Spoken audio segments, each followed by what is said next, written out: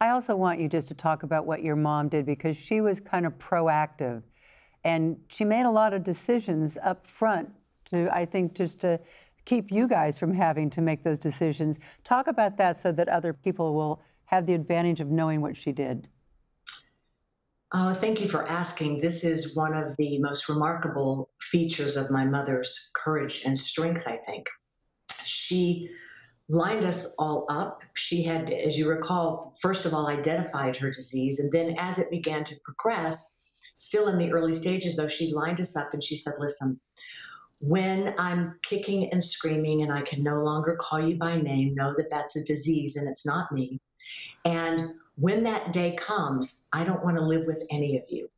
And she went down the line and she said, and kids, you're going to help daddy know when it's time to let me go. And she pulled out some brochures of places she had researched.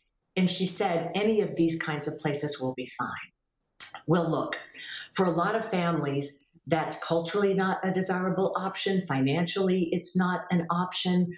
What was beautiful about that moment for us, though, was we had our marching orders and it allowed our family to come together as a unit and execute mom's wishes because we'd done that thing that's so hard to do. We had talked about the decline. We had talked about when mom would no longer be with us, when mom would no longer be able to tell us her wishes.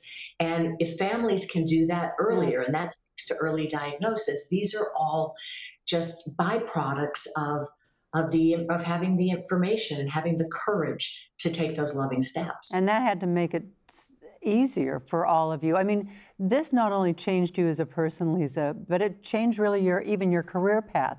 Tell me about the foundation, Leeza's Care Connection. My life, and people who've been at this moment of diagnosis can all relate to this. My life didn't make sense anymore the way I was leading it, knowing what I knew. And you don't know until you're in it typically. But for me, it allowed me to see a path forward. And this was my mother's wisdom too. I was so sad with her, and mom, I don't know how to help, and I don't know what to do, and I don't know how to fix it. And she would say, oh, shush, honey, you know, you've been a reporter all your life and you've told stories. This is now your story. Go and tell Wow. it and make it count. And that was my inspiration to reach out and create a caregiving community, which is Leeza's Care Connection, where we help care for caregivers and help you summon your strength and call on your courage along the way.